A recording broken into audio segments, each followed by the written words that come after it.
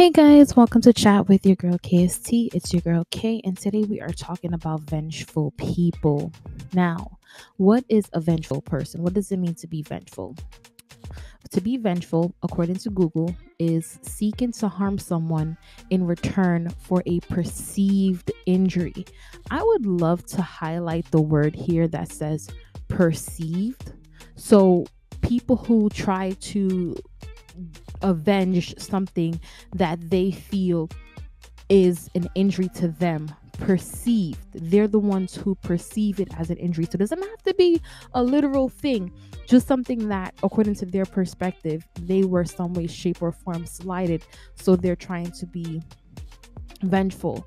Now, vengeful people, I feel like, are very dangerous people. I feel like they're filled with hate, they're filled with malice, they're filled with a lot of negativity, low vibrational things that I just feel like I don't like to succumb myself to. But let's say you are someone that is dealing with a vengeful person. How would you deal with that person? I have one single advice to you: do not stoop to their level and continue to be the light. It's nothing that a vengeful person will hate more than watching you not stoop to their level, but also watching you not be affected by their little manipulative tactics to pull you down. You continue to stay up and you ignore them. Oh my God, that's gonna eat them alive. When I say it's going to eat them alive, because in their heads, you shouldn't be happy. In their head, you shouldn't be living your life free without any problems. So the fact that you will continue to live your life free, problem free at that, oh my God, it's going to give them chest pains. It's going to give them headaches.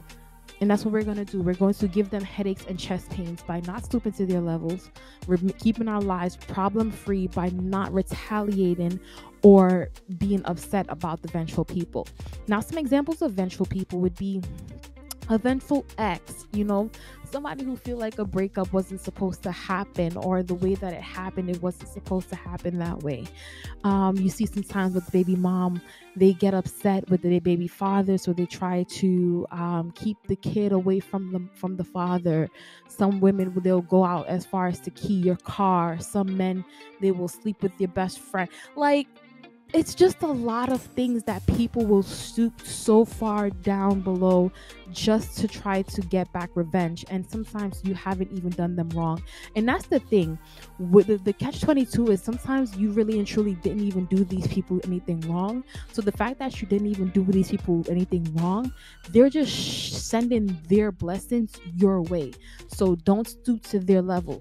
Continue to accept their blessings, because that's what happened when we have God. Not even when God is always looking down, and when God is looking down at someone provoke you for absolutely no reason, what he will do is he will just turn every single provocation, every time they try to provoke you, into something, into a blessing. It happened in the Bible where a guy wanted to he wanted to trouble the Israelites, God's people, and every time he tried to trouble them, he just poured down blessings into their life, and God turned every single evil thing that they did into a blessing. So understand that when you have vengeful people in your life, whether a vengeful friend, a vengeful ex, a vengeful coworker, a vengeful boss, whoever the person is, don't stoop to their level. Let them send you their blessings your way. So with that being said, I'm gonna head out. All right, just keep your head high and don't let them get to you. Good night.